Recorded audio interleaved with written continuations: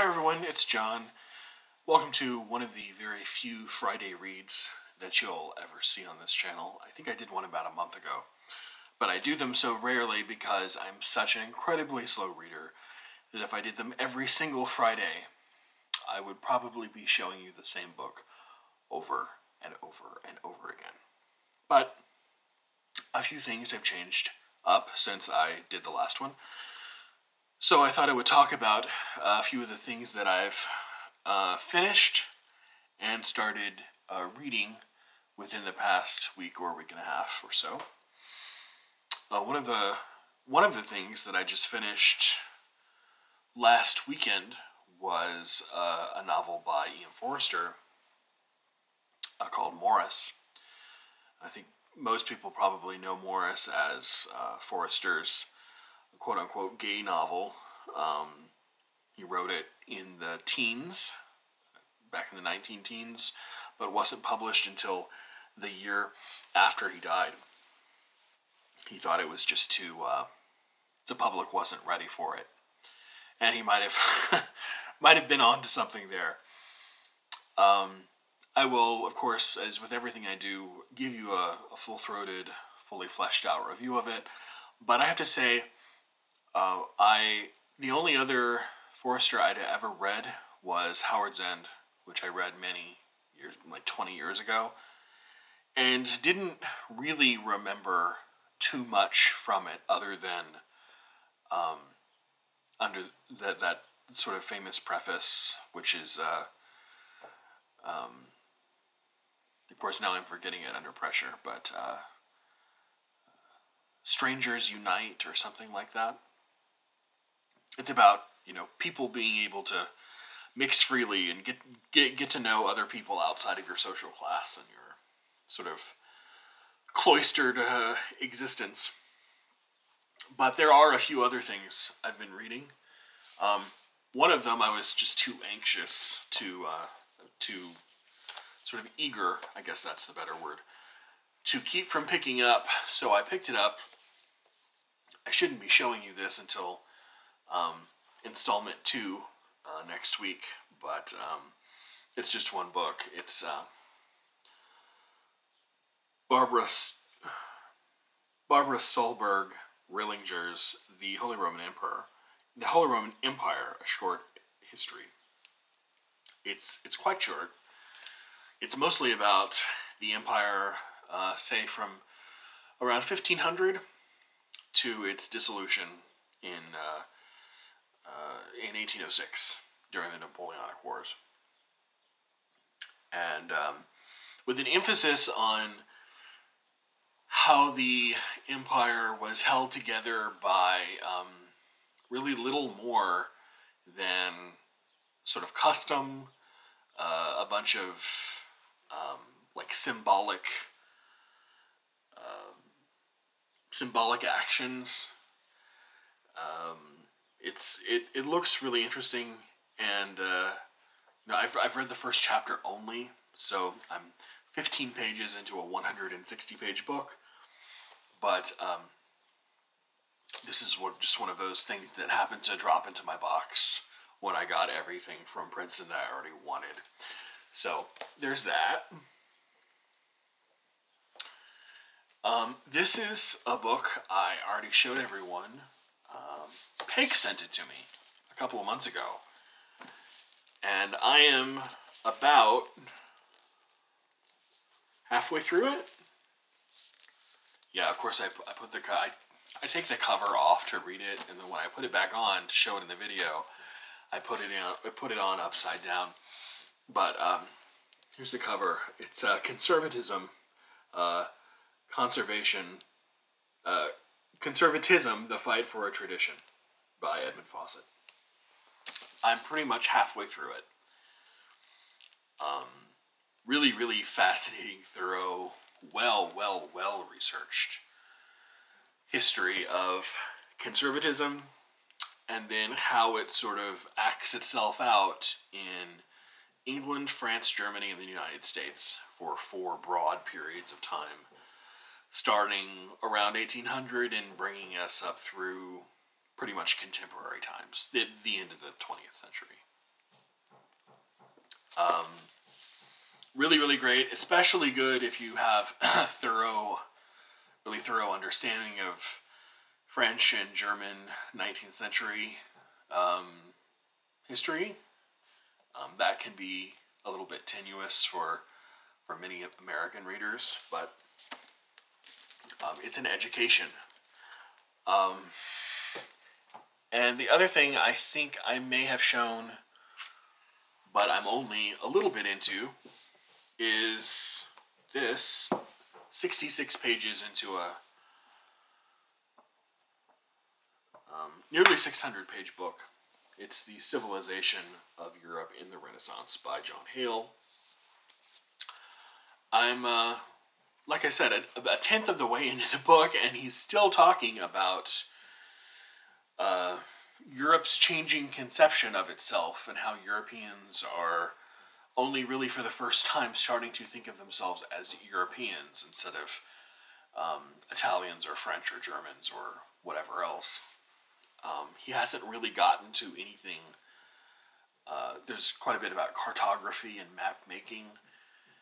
He hasn't really gotten to anything like the cultural stuff of the Renaissance, writing, humanism, art, sculpture, poetry, anything like that. It's so I wonder how long it's going to take to actually get there.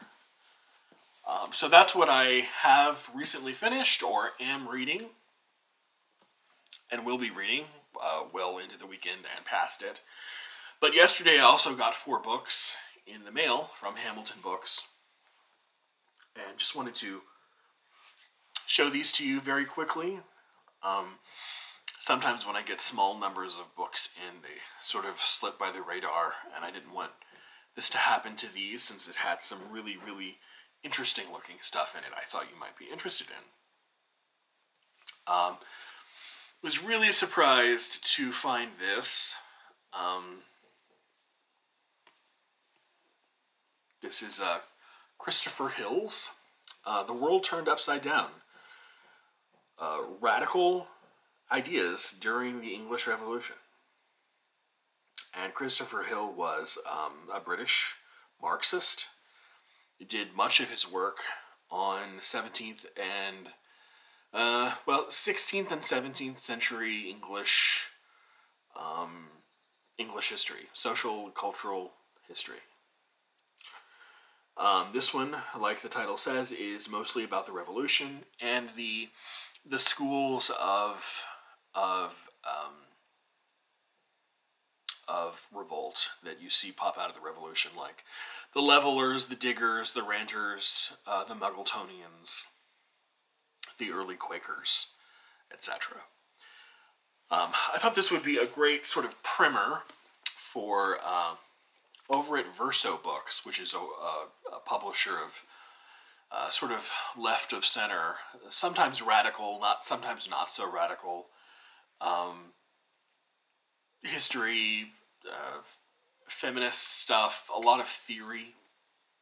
They have 6 or 8 books by Christopher Hill, which are much more detailed, sort of monography types of things. Like there's one I think entirely dedicated to Milton's role in the English Revolution. So I really want to read those. So I thought a good sort of getting my toes wet would be reading this instead. And this is just one of those. It is a Marxist approach, so it's very bottom up social history, from what I understand. But I thought it would do a great deal to sort of introduce me to some of the things he might be writing about in those other books. Give me sort of a grounding.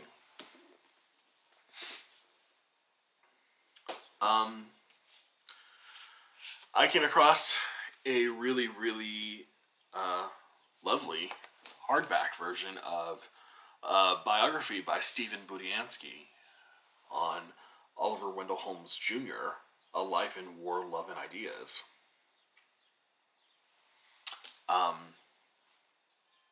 And they really should have Jr. on there. I mean, he had He had a father by, I think, who had the exact same name. And I mean, I know the mustache gives him away, but this was the Supreme Court justice for 30 odd years or so. Um, goes all the way back to his, his forays into the Civil War, and the roles that he played with the James brothers, and other people who would sort of become important in the pragmatists branch of philosophy, pretty much uniquely American branch of philosophy, but looks wonderful, and obviously a fascinating figure too. Wasn't my only biography. For some reason, way behind the curve on this one, David Blyth's biography of Frederick Douglass. Wasn't anticipating on it being nearly 900 pages with notes, but I'm glad that it is, because when I start getting around to reading about Black 19th century public intellectuals, I think I want to start with Frederick Douglass, and then use that podcast that I mentioned a few weeks ago, History of Philosophy Without Any Gaps. It's Africana and African Diaspora series to sort of read around him, and within his range of interests, which was pretty much everything. But that's going to be over the next few years, if this channel is still up and around. Probably dozens of more books in and of itself. And this is a book by someone that I used to see all over the news, still occasionally do. This is The Future is History, How Totalitarianism Reclaimed Russia, by Masha Gessen. Masha Gessen, I believe, was born and raised in Russia, but eventually came to the United States, and ever since the rise of Vladimir Putin has been a very outspoken critic of the way that he runs Russia, basically.